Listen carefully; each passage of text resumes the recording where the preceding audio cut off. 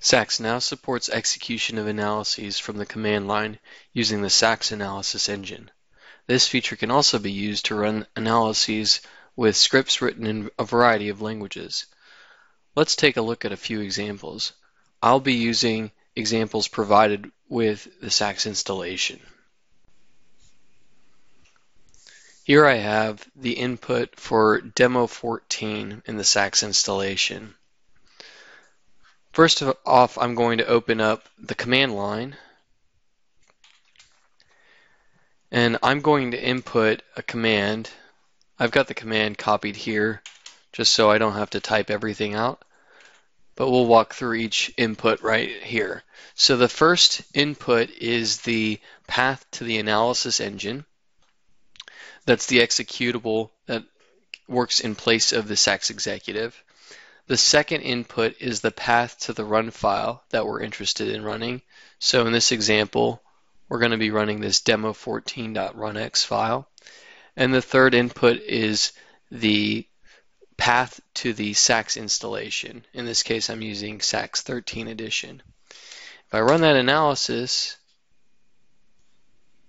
you'll see a SACS Analysis Engine window pop up, and the analysis runs.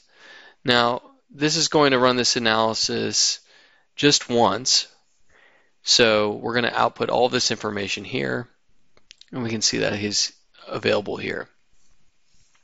So this is a simple way to run this type of analysis, but if we want to get a little bit more complicated and say implement something that requires some additional pre-processing or post-processing, or even looping over this analysis, we can do that using a scripting language. I'm going to open up this Python file. This is a scripting language that I've installed on my computer. And here you can see this is an input file for Python.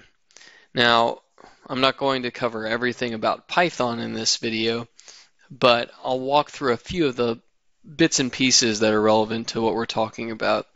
So in this particular example, we've created some variables that point to the path, and then also some additional variables that define the relative paths for the analysis engine, the run file, and so forth.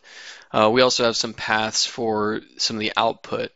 In this example, we are going to do a redesign of one of the elements by running the analysis multiple times, checking the output database for the unity check values, and then increasing the thickness of the member until the unity check is satisfied.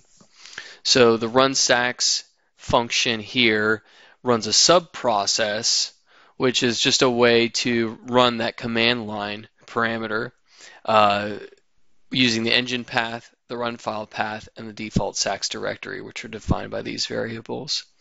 The read member results is going to be reading out of the SACS database using SQLite module in Python to read out the information. The get group for member is going through the input file and reading all of the input file lines for the groups. The modify group is going to update those groups, and a modify input file is also going to be updating the file. And here at the very bottom of this is the actual guts of the program, which calls all of these functions. So I'm going to run that right here real quickly for you. So here it's executing this program, and we're going to see the analysis engine is going to be called multiple times throughout this analysis. So we've iterated once, this is the second time, and this is going to continue until the criteria that's set in the scripting file has been satisfied.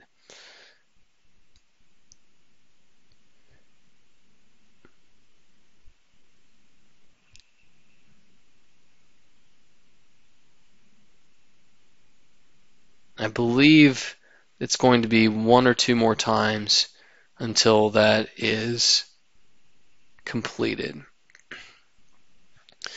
Here you can see that the analysis is completed because our cursor is now available to us again. So I'm going to go in real quickly and compare the original input to the final input file.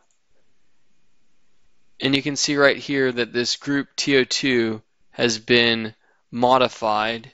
We've increased the thickness from 0.125 to 1.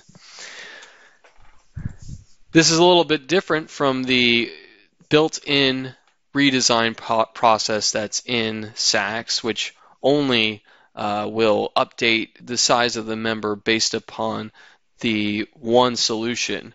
This will go through and run it every time to reevaluate the stiffness solution.